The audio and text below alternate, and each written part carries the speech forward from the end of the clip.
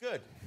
I think maybe the last time I saw you, yeah, I think you were on stage at the Oscars winning and accepting an Oscar. And I didn't get the jet ski. Sam Rockwell is an American film actor. His full name is Samuel Rockwell, but is better known as Sammy. He was born on November 5th, 1968, in Dale City, California, United States, making him 53 years old at the time of this production. He stands at 1.75 meters or 5 feet 9 inches tall. His favorite sport is Scrabble and bowling.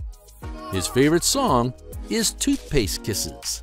His favorite colors are white and blue.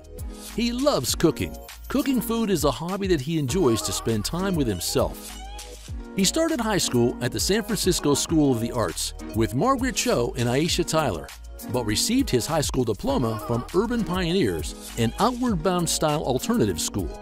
Rockwell explained, "I just wanted to get stoned, flirt with girls, go to parties." The school had a reputation as a place stoners went because it was easy to graduate.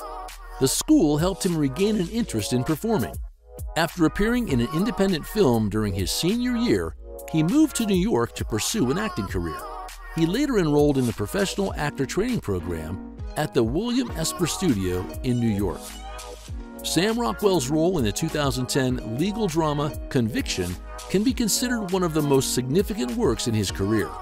Directed by Tony Goldwyn, the film also starred Hilary Swank, Minnie Driver, Melissa Leo, Peter Gallagher, and Juliette Lewis. The film was based on the true story of a woman named Betty Ann Waters, a single mother, and her struggles to free her brother, Kenny, who had been wrongfully convicted of murder. Though the film was a commercial failure, it was met with positive reviews. Rockwell also gained a lot of popularity for his role in the 2013 comedy drama film The Way, Way Back. Directed by Nat Faxon and Jim Rash, the film also starred Steve Carell, Toni Collette, Allison Janney, Anna Sophia Robb, and Maya Rudolph. The story revolved around a 14-year-old guy and his relationship with his family. The film was a commercial success and grossed more than 4 times its budget. It also received positive reviews from critics.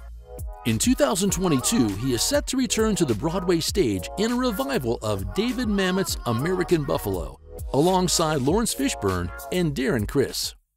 To the shortest speech. I think you did the right thing, though. You gave a funny speech, as I recall. Yeah, thanks. I did. Yeah, I did a little shout out to my dad and my mom and stuff. Yeah. Rockwell was the only child of actors Pete Rockwell and Penny Hess. After their divorce when he was 5, he was raised by his father in San Francisco and spent his summers with his mother in New York. At age 10, he made a brief stage appearance playing Humphrey Bogart in an East Village improv comedy sketch with his mother. Rockwell has never been married and stated in a 2007 interview, "I definitely don't want to become a parent. It's not my bag." Rockwell has been in a relationship with actress Leslie Bibb since 2007, when they reportedly met in Los Angeles as he was filming Frost Nixon. They both appeared in Iron Man 2 and Don Verdine. Pictures with it. Yes, stuff you like have that. to. Yes, you should carry it around. You should, right? Yeah. It makes people happy to see it. That's right. That's right. So I carried it around, and then we went to Madonna's party. Rockwell has been making millions for his acting in movies. While his salary is not revealed for any roles, he comfortably makes $1 to $2 million for his appearances in movies. His net worth is estimated to be $30 million. He has lived in Dale City, San Francisco, New York, but has been recently reported to have moved to Australia with his wife, but his residence and houses are unknown. In his garage, you're likely to find an Audi R8, a Cadillac Escalade, and a Mercedes-Benz S-Class.